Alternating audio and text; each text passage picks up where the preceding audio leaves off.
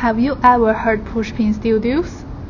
It was a famous studio in America, and it had a great influence on the world art design. Today, I want to introduce the member of Pushpin Studios, Seymour Chwast. Seymour Chwast was born on August 18, 1931, in New York City. He was famous for illustrations, posters, graphic design, and folk design. Chwast attended Abraham Lincoln High School.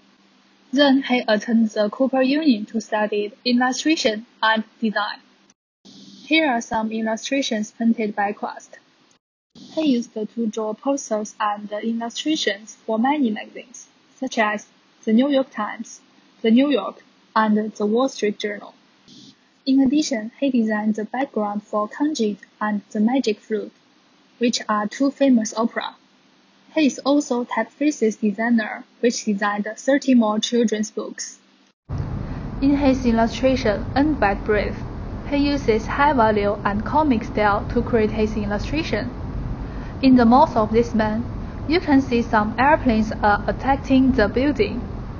It means the war. The background is the American flag used to satirize the Vietnam War.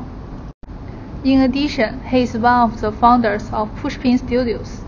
Pushpin Studios is different from others in 1960s. They didn't imitate the traditional painting style, but innovated the traditional painting style. Thus, this studio having an impact on the art design of the world.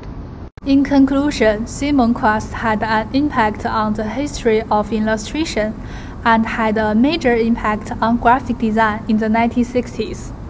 His Pushpin Studio had an important influence on the integration of illustrations and design in the late 1950s and the early 60s.